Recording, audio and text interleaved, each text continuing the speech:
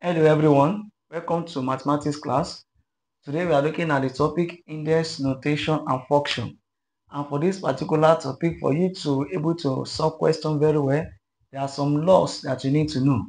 It's called the laws of indices. Laws of indices.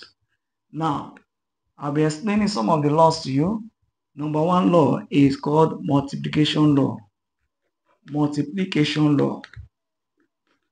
And then this law states that when you are multiplying numbers whose bases are the same, then the power will be added.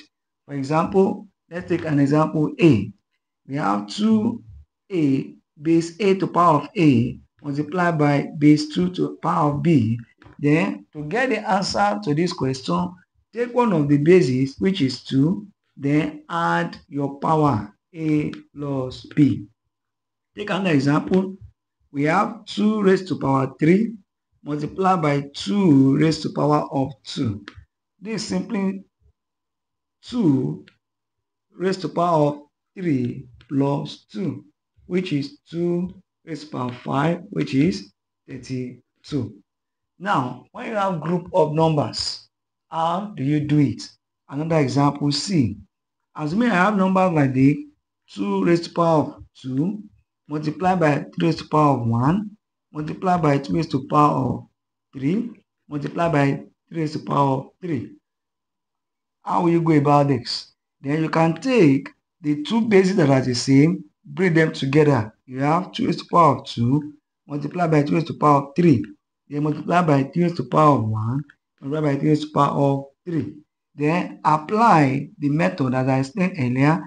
Taking one of the bases here, you have 2 raised to power of 2 plus 3 multiplied by, take one of the bases here, 3 raised to power of 1 plus 3. Then 2 raised to power of 3 give you 2 raised to power of 2 plus 3 give you 2 raised to power of 5. Multiplied by 3 raised to power of 1 plus 3 give you 3 raised to power of 1, 3 raised to power of 4.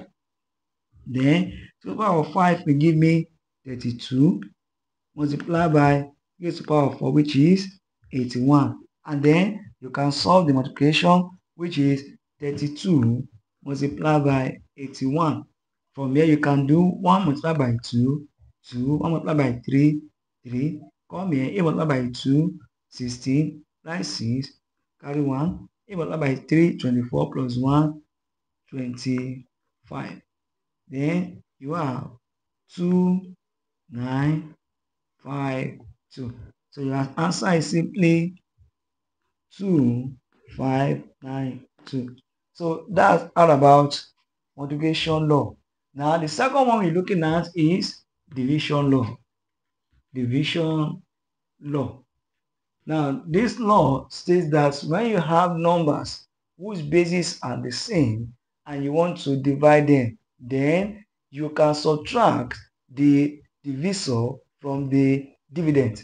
What I mean by divisor and dividend, for example, I have number 2a over 2b. This a here is called dividend, while b is called divisor. So what I'm trying to say is that, example, if you want to divide 2 raised to the power of 4 divided by 2 raised to the power of 2, it's simply taking one of the bases, 2, then subtract the divisor minus dividend, which is 4 minus 2. Then you have 2 raised to the power of 2 equals to 4. Another example is when we have 3 raised to the power of 5 divided by 3 raised to the power of 3. Remember, we take one of the bases, 3, then we subtract our divisor from our dividend, which is 5 minus 3. Then we have 3 raised to the power of what? 2, which equals to 9. So, in this example, we have looked at number 1, multiplication law, and number 2, division law. In our next class, I will talk about others law. Hope you get it. We'll continue in the next class. Thank you.